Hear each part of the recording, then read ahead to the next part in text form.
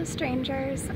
So today is May 8th. It's also Teacher Appreciation Day, so I am outside in this gorgeous weather, and I wanted to take a little bit of time today to talk about my favorite teachers. So obviously as a music major, I'm a little more inclined to like my music teachers, and that's definitely the case. I had two choir teachers in high school, and they were both amazing and so important in just sort of the reason that I'm here and doing music now.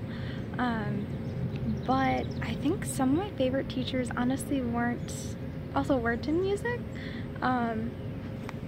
My sophomore year of high school, I took Honors American Studies, which for our school was a combined English and social studies class, so they were paired together, and you had the same people in both classes, so you sat with them for 3 hours a day, and the English topics were related to the social studies, and the social studies teacher that we had for that course, she was so passionate about teaching and about her subject, and it made the class so much more enjoyable, and that was definitely one of my favorite classes of high school even, which, as somebody who doesn't particularly enjoy learning about history or that sort of thing, that was really amazing. It, really stood a testament to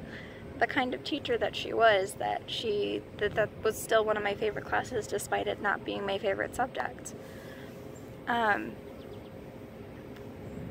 Outside of high school, I'd have to say that just in general, like, I've been really, I think, lucky with the teachers that I've had.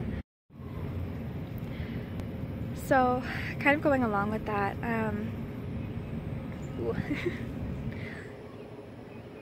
so outside of high school, I actually had a lot of really great teachers, even in like elementary school, people who were really passionate about what they were doing and, really there to help the students more than anything. And I guess that's kind of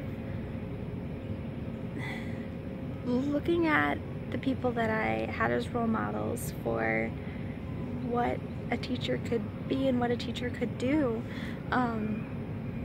That has really helped to drive me in my own studies and wanting to become a teacher myself.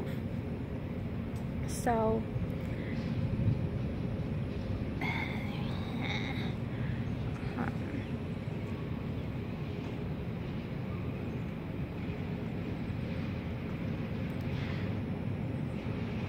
obviously, the topic of public education and school funding and teacher pay and everything is kind of a really touchy subject right now in the United States. There have been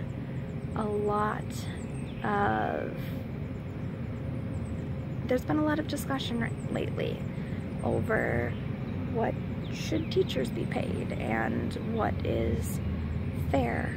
And personally,